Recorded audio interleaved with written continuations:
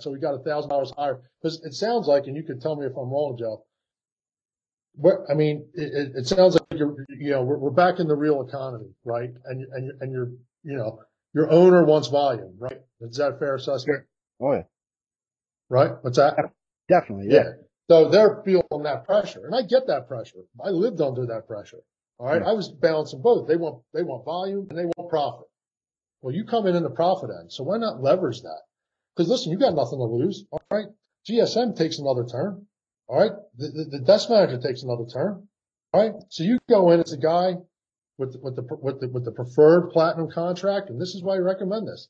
Oh, okay. You're only keeping it 4 years. Hey, how about this? How about if I talked about a lease, a preferred lease?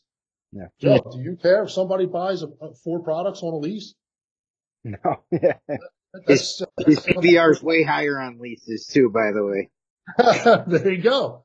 Right? So if he's more involved, he's good to go, brother. You know what I mean? So Joe, you're everybody in that dealership that matters wants you to be more you. And being more you is being involved, getting involved with the desk. So tell that GSM man, give me that shit. What's this weak ass pencil? Give me this thing. I'm gonna sell the warranty right up front.